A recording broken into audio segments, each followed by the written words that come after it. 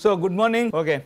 So I hope you are able to see these, just go through your notes with respect to construction of a carry-Lookup adder that we saw in last class, and now you are in a position to appreciate how carry-Lookup adder can do addition of two n-bit numbers in log n time, while a carry-ripple adder will take n units of time, right. And we stopped with what is the total area required, is it order n or order n log n. So did somebody look into it? I said the size is still order n. Is this a correct statement or a wrong statement? Please note that the 0th stage or A0, right, is useless after, doesn't do any computing at all. So this stops here, there is no need for computing it beyond this point. For the first stage there is no need for computing beyond this. So these two are empty in the after this first stage or second stage, whatever you call, and in the these three are empty here and 4 are empty, right. So please note that if you go back to the previous slide, in the 0th stage only 0 points to 0 and 1 has reached this. The moment you start pointing to this, then after that you do not need this, correct, right. At the end of first stage, this is already two entries are pointing to this. So if I take the nth element, so how do you analyze this size? If I take the nth element or if I take the kth element, when will it reach this? So every time it is going to point to some entry which is twice as far as what it was pointing earlier.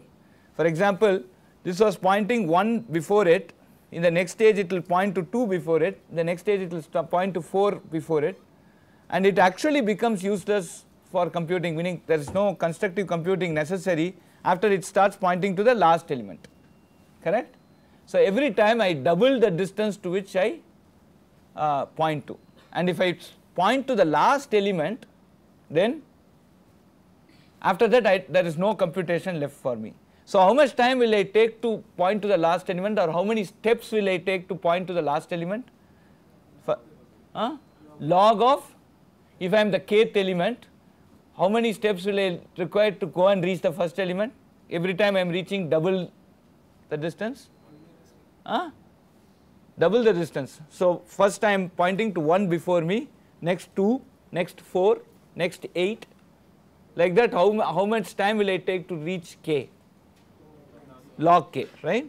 So I need log k computation, so I need to be repeated for log k times, right. After that it is just that value can keep propagating. So the circuit, actually I need a circuit for computation of that star operator, correct. That circuit needs to be replicated log k times for the kth element. So how many such replications I need? Can I now write it as a formula? So for the kth element I need log k replications, at least in log k steps I need that circuit to repeat, right. So what is the total number of repetitions? Note that this is the same star operation. So what is the total number of repetitions? Sigma k equal to 1 to n log k, some seal we can put. So this can be approximated to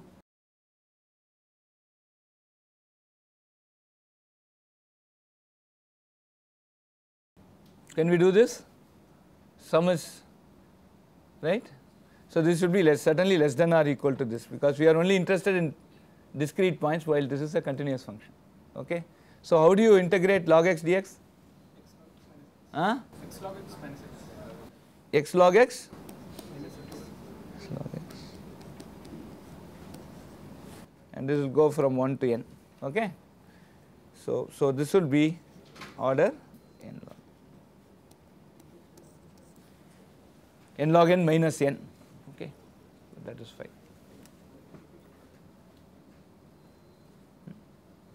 or n into log n minus 1, this will be still order n log n. Okay. So, this is wrong. Okay. Fair enough? Are you able to follow this? Okay. Good. So, I want you to find, see, I have voluntarily introduced errors in my slides. Okay. I want you to find out where the errors are. Okay. And I may ask you a quiz question on, see, I do not take attendance, but the way I ensure attendance is that I will ask one quiz question on, what are the errors in my slide. Okay. Right. Okay. Now we will go into the next important operations in computing, namely multiplication. Okay. Now, how do we multiply? So, let us go here. Suppose I want to multiply 95 into 4, 95 into 14. Okay. So, I just say 4 plus 4 into 5, 20, 4 into 9, 36, 380, correct? And then 95, then I sum it.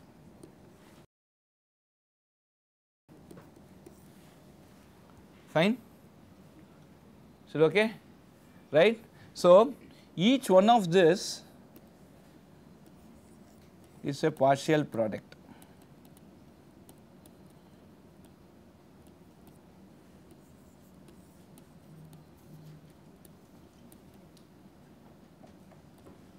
Then you actually sum of all partial products. So, high school multiplication involves two steps. One is generation of partial products, and two, summing up the partial products. Fine? Are you able to understand this? Now, entire multiplication should concentrate on how effectively we can do this, or how quickly we can do this, right. So, there are several algorithms that are reported. Let us not bother so much, but we will introduce the latest algorithm. So, what we will be teaching in this class is called a Wallace tree multiplier.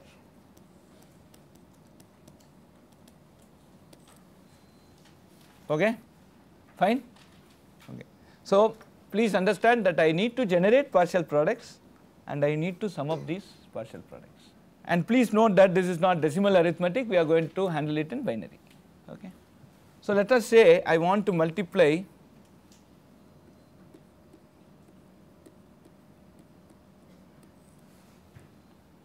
right. So, what are the partial products here? I take this 0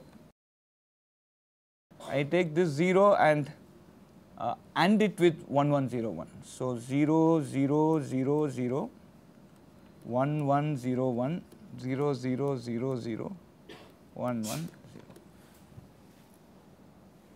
Okay, correct? And we add this. So, the generation of the partial product is basically to take every bit of one of the so every bit of the multiplier. Let me call this as multiplicand.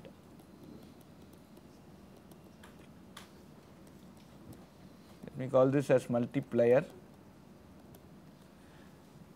Okay. So, we take every bit of a multiplier and multiply with the every bit of the multiplier and multiply with the multiplicand, or AND it with the multiplicand. So, we do what we call as a every bit of the multiplicand get AND with one of the bits of the multiplier, next this, next this. Okay. So, this is how, so these are all the partial products that we see here. Let me call it PP1, PP2, PP3 and PP4. So, if the multiplicand is n bits and your multiplier is m bits, we get m partial products, correct? We get m partial products and with shifts, right? It will keep shifting. right. So, the last one would be shifted by m bits. So, it will be, this will be n plus m bits, because this is n bits plus n plus m minus 1 bits, n plus m minus 2 bits and so on, right. So, this is effectively, these are all zeros, as you see, okay. We can still fill up,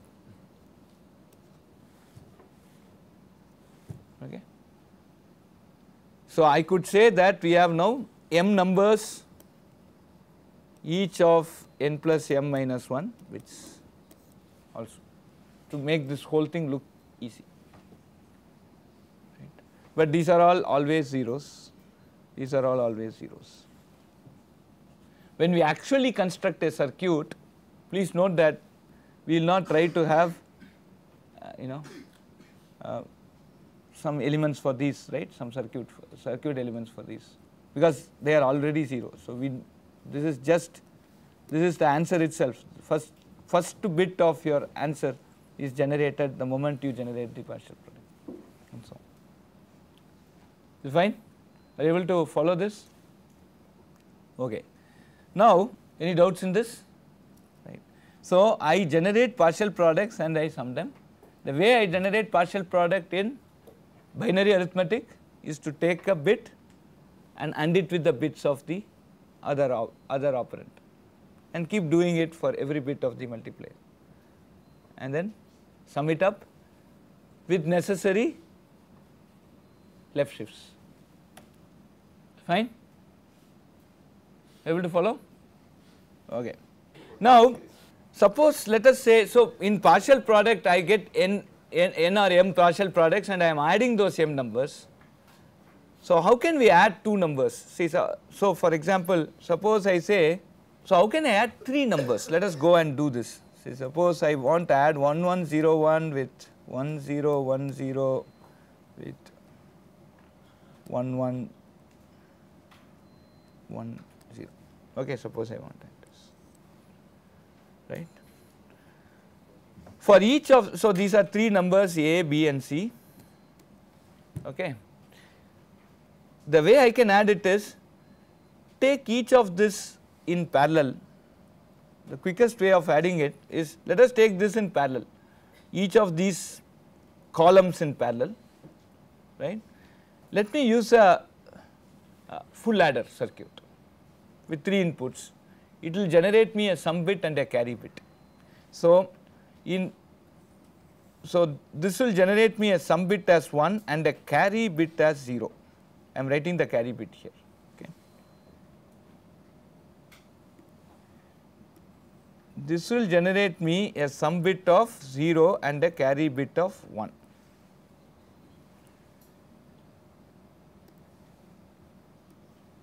This will generate me a sum bit of 0 and a carry bit of 1. And this will generate me a sum bit of 1 and a carry bit of 1, right. Now, you add these two, this will be 1, 0, 1,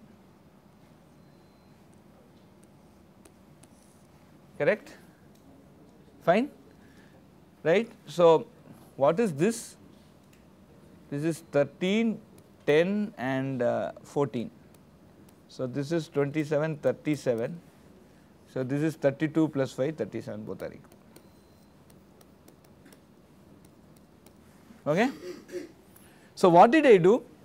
I converted the problem of adding 3 numbers to the problem of adding 2 numbers, because I have an adder which can add only 2 numbers.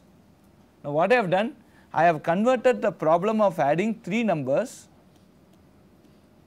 to the problem of adding 2 numbers. And how much time does it require for me?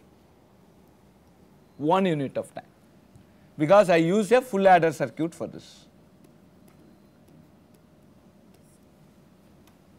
correct. I use a full adder circuit for this.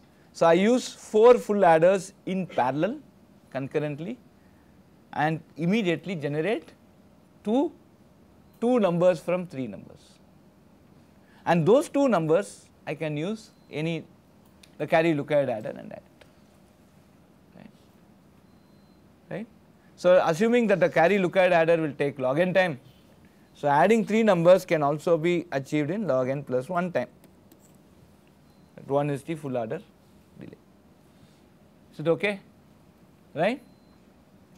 So, this type of an addition is called as carry save addition.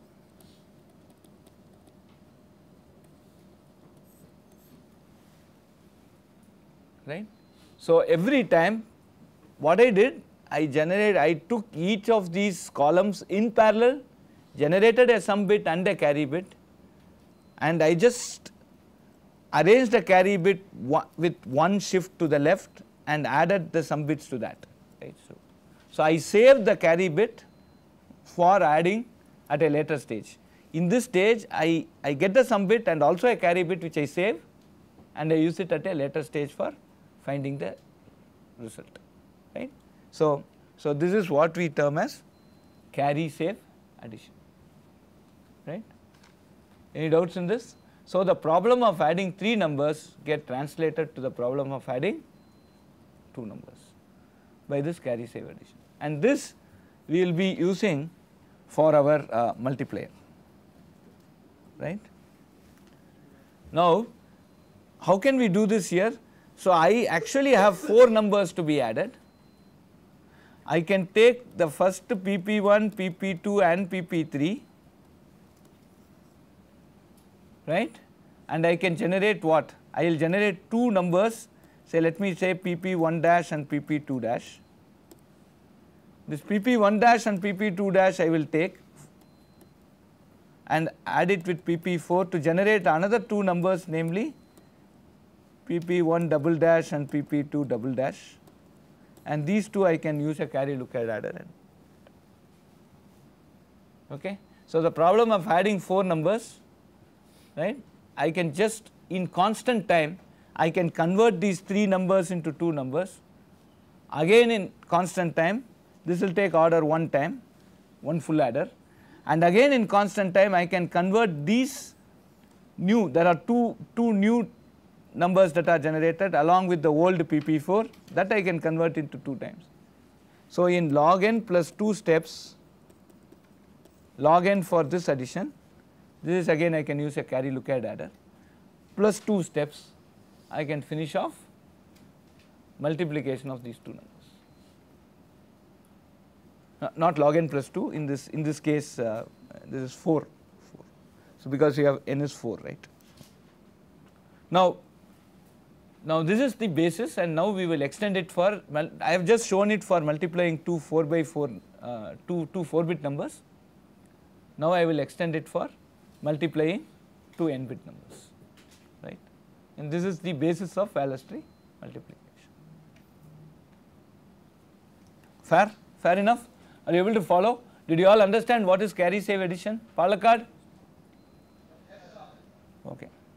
And how the carry save addition could be used in the context of multiplication, right? I just gave this example here. These 2 are the things that I want you to understand here. Fine? Okay. Now we will go back to, I will formally tell you how carry save addition works, right.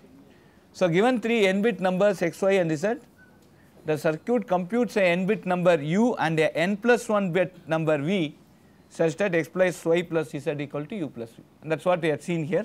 So let us see how that's, so this is x, so this is x which is an n-bit number, 8-bit number, and this is y which is also another 8-bit number, this is z which is also another 8-bit number.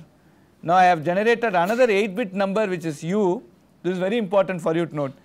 This u is 8 bits and the v is actually 9 bits. Please note that this 0 is just appended. I shift the carry by 1 bit to the left, as we had seen in the carry save addition. So formally stating, if I want to add 3 n-bit numbers, that problem could be converted in constant time to a problem of adding 1 n-bit and another n plus 1 bit number, correct. Adding 3 n-bit numbers in constant time can be converted to a problem of adding one n bit and one n plus 1 bit numbers. Please note that n and n plus 1 are very important to note here, because finally this is what we will use to construct the final circuit. Okay, is this fine? Any doubts? 2 n bit numbers, 3 n bit numbers become addition of 3 n bit numbers become addition of 1 n bit and 1 n plus 1 bit number in constant time using n full adders. Okay, is this clear? Yes or no? Yes. Okay. So this is the basic circuit. As you see here, you will have n full adders, and each full adder will generate a sum bit which we call it as U0, U1, U2, U3, U4, U5, U6, U7, and each full adder will also generate a carry bit which we call, which is V0, which is appended 0. V1 will be generated by this, V2, V3, V4, V5, V6 and V7 and V8. Okay. So U is a n bit number and V is a n plus 1 bit number. Yes. Is the input of the full adder like restrained to only 3 or like 3 pin full adder, or full adder means it's a 3 bit full adder. oh, Okay. It's just a module, right? Yeah.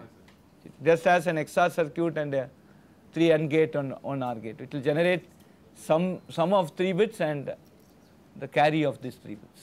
Right. Fair enough? So this is a construction. So please, I am showing this slide to show that this entire operation will take constant time or order 1 time. 1 is constant. Okay. So we will very quickly go into the multiplier. So this is simple grade school multiplication method. As I explained, we first generate partial products and then in parallel. Please note that this is done in parallel, and then we do carry save addition, which will give us this faster array multiplier. What we call this faster array multiplier was due to Wallace, and so we call it as the Wallace tree multiplier.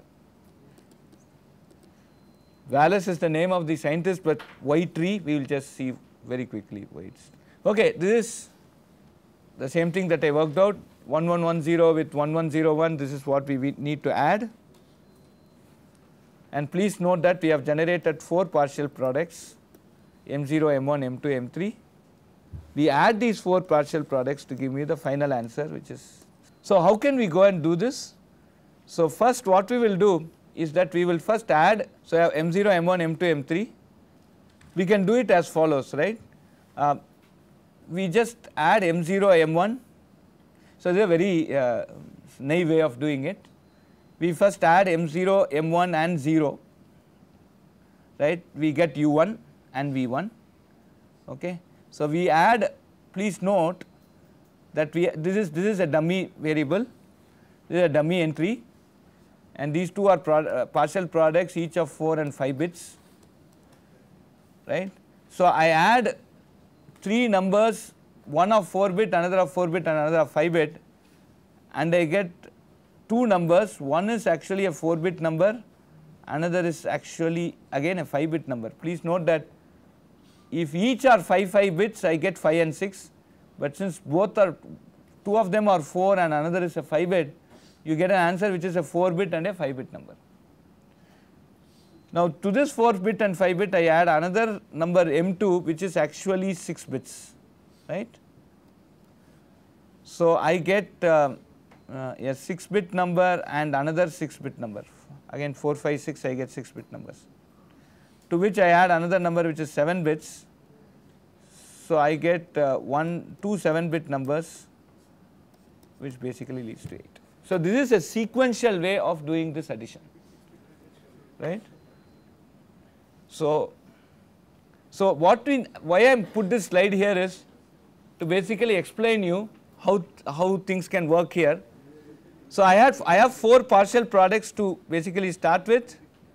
I have 4 partial products and I want to add. This method gives you a sequential way of adding it. So I start with a dummy 0, m0, m1, so 3 numbers, that gets converted into 2 numbers, right. But what I want you to note here is, the most important thing that I want you to note here is that this 4, 4 and 5 gives me 4 and 5. Okay. 4, 4 and 5 will give me only 2 numbers which are 4 and 5 bits length. As I told you, if I have 3 n bit numbers, it will give me an n bit and an n plus 1 bit number. But if I have say n minus 1, n minus 1 and n, this will give me only n minus 1 and n bit, right, or in sense n, n and n, okay, this is fine. Okay. Now I get a 4 bit number and a 5 bit number and a 6 bit number. This is going to give me 2 6 bit numbers. So if I have n minus 1, n and n plus 1, okay, I get n plus 1 comma n plus 1. Yes, okay. So very simple, if I have 4 bit number, what is the maximum value I have? 15, another would be 15, right, and so this would be 1 1 1 1 1 1 1 1, and if I have a 5 bit here, right, whatever be that 5 bit, let us even take that. So U1 is 5 bit number. No, here 4, 4 and 5. First. In the second side, isn't U1 5 bit number? Yeah, so n is 5. It's not 4 5 6, 5 5 6, right? No, this is, no, but this is 0, right? This is 0. Yeah, but in sense it is 4. See, when we are doing this addition, we are seeing a 4 bit number here. That is what I am saying. So if I have, so let us just prove this formula, right. So if I have n and n plus 1, right, n minus 1, n minus 1 and n plus 1, n. So n is 5 here, okay. So I put even 1 1. Okay. So what I will get here, 1 1 1 1 0. The sum bit, sorry, 1 1 1 and 1, sorry.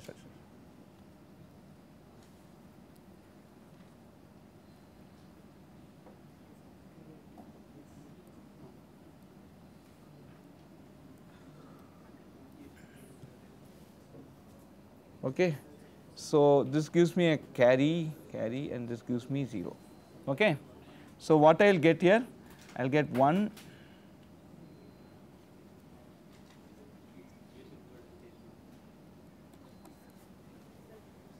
right. Okay.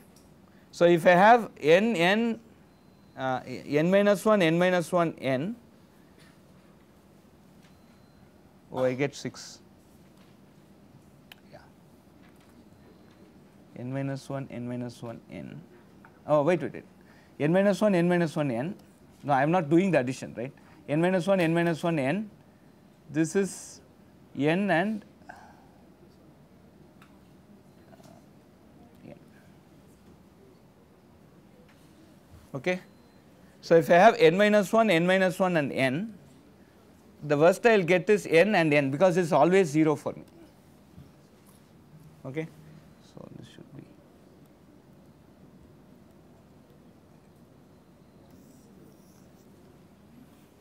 fine. So if I have n minus 1, n minus 1, n, I get n and n. Is it fine? Nova, what should I get? Actually, sir, if we have 4, 4 and 5 in the first stage, What will I get? then the sum bit should be 5, right? Because you have 0, 1, 1, 1. Yeah, 5. That is what I am saying. N is 5 here, no? Sum is 5 and carry is also 5. Carry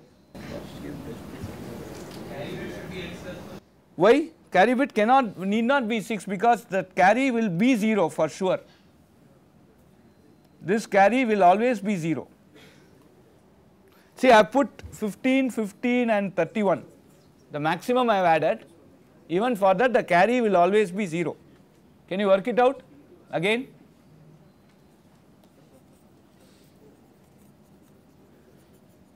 My n is 5, I now say I am adding n minus 1 and n. Okay. So, the first number is 4 bits, second number is 4 bits, third number is 5 bits. This is a maximum I can give. Okay. Even for this maximum value, the sum is going to be 1, 1, 1, 1, 1 and the carry is going to be 1, 1, 1, 1, 0. Because these two are 0, the carry is going to be 0 irrespective of this. So, this is just n bits and this will also be n bits, where n is 5. So, this is 5 bits and this is also 5 bits. So, if I am adding n minus 1, n, I get n comma n. Suppose I do n minus 1, n and n plus 1. Please note that I will get n plus 1 and n plus 1. If I am adding n minus 1, n and n plus 1, yeah, I have done it here. Okay. Now, that we can prove that, I will just spend few minutes to prove that. Okay. Suppose I am adding, so let n be 5. So, I am adding a 4 bit number with a 5 bit number and a 6 bit number, right. No, we will come this. Is there any doubt or query about this part? So, is there any doubt about this part? No, right. Is there any doubt about what I have marked on red? Is there any doubt? No? Okay. Now, we will go to this, the second, n equal to 5. Okay. When n equal to 5, I am doing the second part. I am adding an n minus 1, that is a 4 bit number with a 5 bit number and a 6 bit number. Okay. Now, what will be the sum bits here? This will be 1, 1, 1, 1, 0, 1. Okay. And the carry bits will be 1, 1, 1, 1, 1, 0. Okay. So, this will be a 6 bit number and this will also be a 6 bit number. Always this carry will be 0. Okay. So, when I add an n minus 1 and an n and an n plus 1, I get 2n plus 1. When I add just an n, then I get n comma n plus 1. Okay. So, it is fine. If I add an n and n, I get an n comma n plus 1 bit number. So, kindly please remember this, right. So, simple proof for it is, in this case, for example, let me try and prove this. This is an n minus 1 bit number, this is an n bit number and this is an n plus 1. Please note that since it is n minus 1 bit, let us take the last 3 stages, right. N plus 1, n and n minus 1, the last 3 stages. So, here this number would be 0 and this will also be 0, the next this will be 0. Okay. So, then I will have some bits here. So, let me say these bits are A, B, C. Okay. So, this can at most create one carry, right.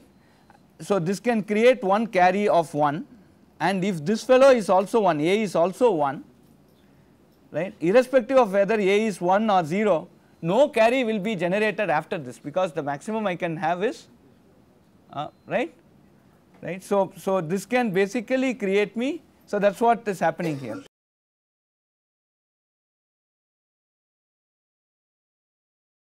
So, whatever this creates will be a sum bit here, okay, and whatever this creates as a carry is going to be 1. So, since these two are zeros, right, this particular stage will never generate a carry, because 2 of the 3 bits are zeros, so I cannot generate a carry. So the carry will this always will be 0. You are getting this, right? So that's a simple argument of how an n minus 1, n and n plus 1 can generate will generate only 2 n plus 1 bit numbers. Okay. So these 3 equations are very important because we use this to actually reduce the size of the entire circuit. Okay. So kindly remember this, so that in the next class one of you please tell me, so I will write it down. This is the construction. I will go and talk about this construction in great detail in the next class, but just to give you a heads on. So I am trying to multiply 2 8-bit numbers, right. So I will basically get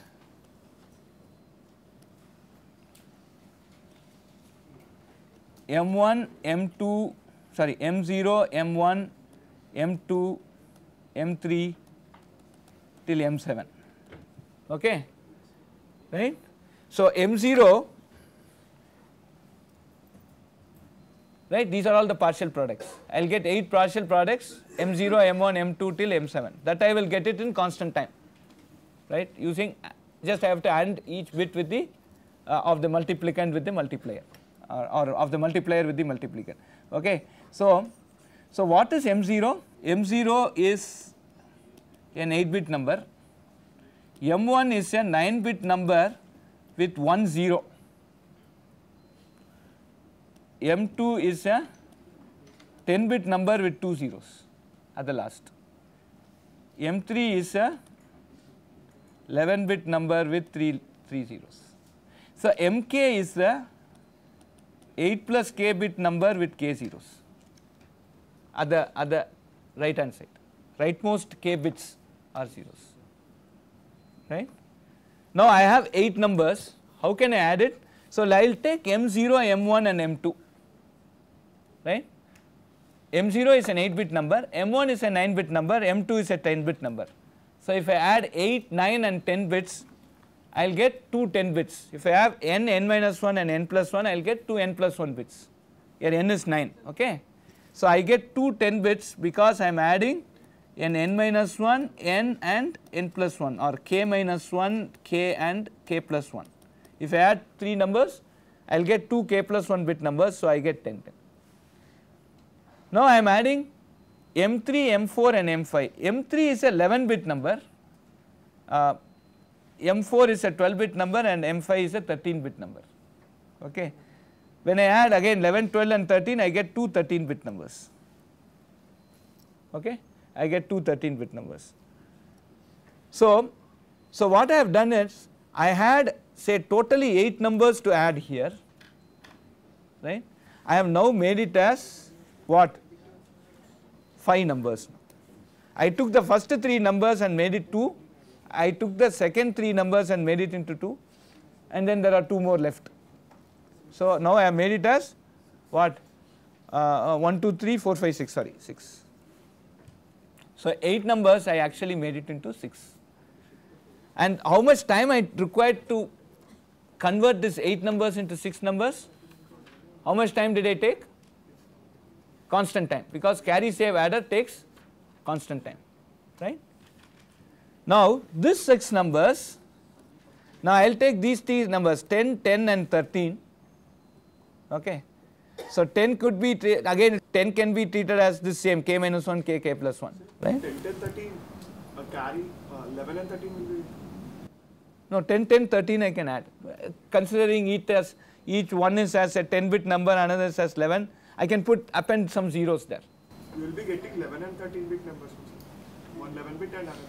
No, for the time being we will not complicate it, because I have to go and talk about optimization later.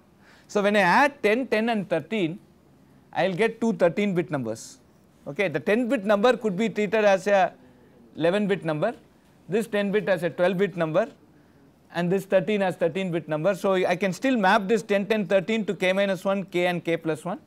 So I will get 2 13-bit numbers. Now I have a 13, 14 and 15, against k minus 1, k and k plus 1. So, I will get two 15-bit numbers. So, this 6 actually became 4 in constant time. Okay. Now, this 13, 13 and 15 will give me two 15-bit numbers, and I have another 15-bit number. So, these three 15-bit numbers I can add to get, so this 13, 13, 15 I can add, I will get 2. So, this 4 became 3 here, and this 3 with this 3 it actually became 2 here, and if I have two numbers I can add it to get this guy. Okay. So, lot of redundant hardware is inside this circuit, but one of the thing I need to prove to you is that when I multiply two 8-bit numbers, I will get a 16-bit number as an answer, right. If I did not do, if I just say that it is 8, 9 and 10, I say this is 10-bit and 11-bit, right, in our thing, right. If I add three n-bit numbers, then I get an n and n plus 1 bits. So, if I just go and say this 8, 9, 10, I can consider them as 10-bit numbers, right. And I say if I add three 10-bit numbers, then you can say that this will get 10 and 11 bits, while this will get 13 and 14 bits. And if you start expanding, this answer will not be 16 bits, it will be much larger, right. You will see zeros only, but when I just delineate this, when I just expand this, it will become a 19-bit or a 20-bit. It will not become 19 or 20-bit.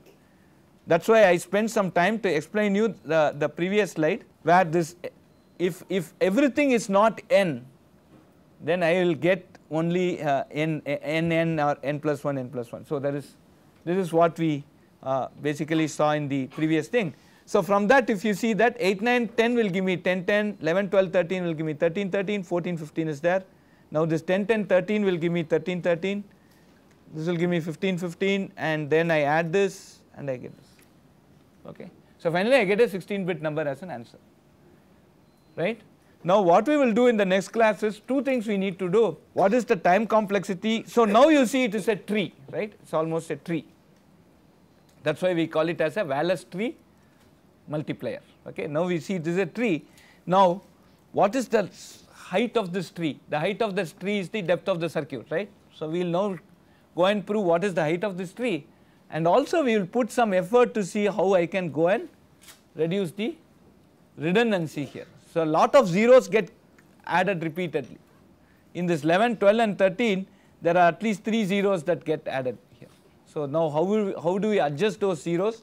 So, how can I construct a much more optimized circuit than this, right. We will see that. This I have put here to explain you the concept. Most importantly, to tell that when I add multiply two 8-bit numbers, I will get a 16-bit. If I multiply two n-bit numbers, I will get a 2n-bit, or if I multiply a m-bit number with an n-bit number, I will get m plus n bits as an answer. Okay. Fair enough. So, we will continue this in the next class.